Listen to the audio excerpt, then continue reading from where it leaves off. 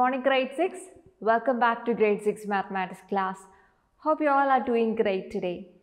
Today let's learn about how we can represent data pictorially. So here you can see a table that shows the data which is the favorite ice cream flavor of 30 students in a class. So let's have a look at the data given here. Vanilla is the favorite flavor of 9 students in the class. Strawberry is liked by 6 students in the class. Chocolate is liked by 8 students in the class, and butterscotch is liked by 7 students in the class. So here we have represented the number of students using numbers. Now what if we represent the number of students using a symbol or a picture? So here you can see smiley faces. Now the number of students is represented with smiley faces. So as we saw in the table, vanilla is the favorite ice cream flavor of 9 students in the class. So against the flavor vanilla, we have shown 9 smiley faces. That corresponds to 9 students. So each smiley face here represents 1 student each. So we can say the scale of this representation is 1 smiley face is equal to 1 student. So scale means what is the value represented by each symbol in this kind of representation. So here each smiley face represents 1 student each, and we have shown the number of students against each favorite ice cream flavor using this symbol here. Now this is the data collected from 30 students in the class. Now what if the data was collected from 300 students?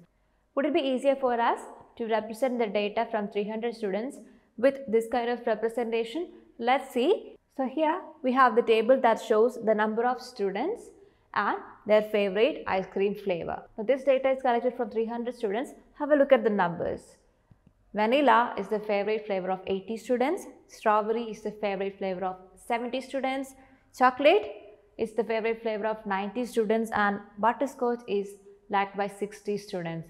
Now what if we use a smiley face for each of the student in this case? Would it be easier to draw all the pictures? No, it won't be. So in that case, we are going to choose a different scale. We can change the value that each symbol represents.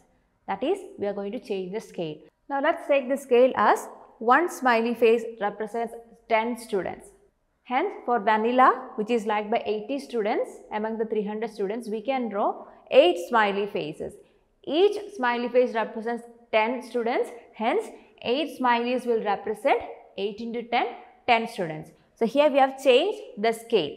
So today we saw a couple of examples in which we use symbols or icons to represent some kind of data. So this kind of representation is called a pictograph. So a pictograph is a representation of data using images and symbols, and we usually include a scale, also called the key, along with the pictograph, and it represents what is the value represented by each icon or the symbol used in the pictograph. So there are a few steps for making a pictograph. So first we have to collect the data and review the data. The next step is to pick a symbol to be used in the pictograph, and then we have to assign a key or a scale for the pictograph. So once you have reviewed the data, picked up the symbol and assigned the key, you can actually draw the pictograph. So once you are done with drawing the pictograph, you can review the pictograph. So these are the steps included in representing some data with pictograph. So now let's see how we can interpret data from a pictograph. So here you can see a pictograph. It shows the name of snack items sold in a canteen, and the number of snack items sold on a particular day is represented using pictures or symbols. And there is also a scale mentioned here. It is 1 symbol represents 10 pieces of the snack item. Now let's see a few questions based on this pictograph here. The first question, it says find the number of cutlets sold on that day. So have a look at the pictograph. See the row for cutlet. How many symbols can you see here which represents the number of cutlets sold on that day? You can see there are 3 symbols here, and the scale is 1 symbol represents 10 pieces.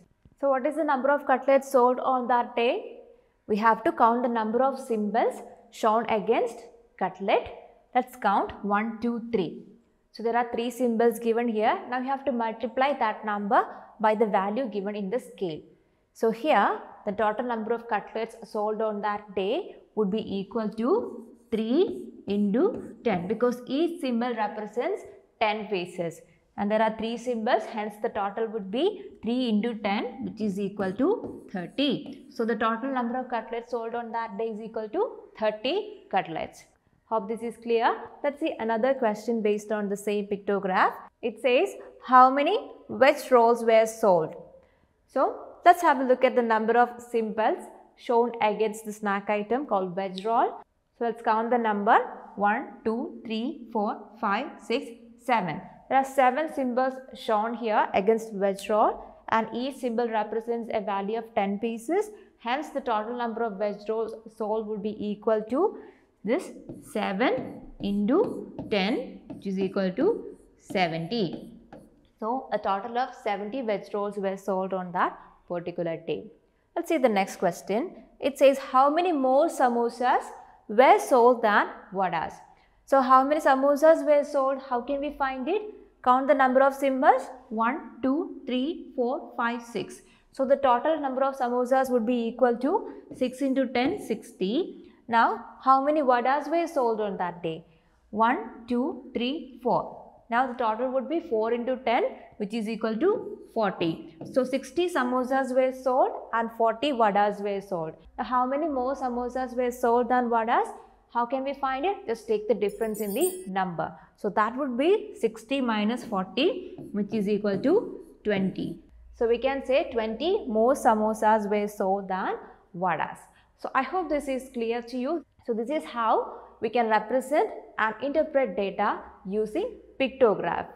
So a pictograph comes in handy when we have to represent data which shows values which are multiples of the same number. Now that's all for today. In the next class we will see a different kind of representation of data. So for today you have to go through this topic which is given from page number 237 and then you'll be ready to work out the questions from exercise 16.2. Complete all the questions from the exercise. Please do take a picture of your answers and send us through Teams. That's all for today. Let's see you in the next class. Till then, bye.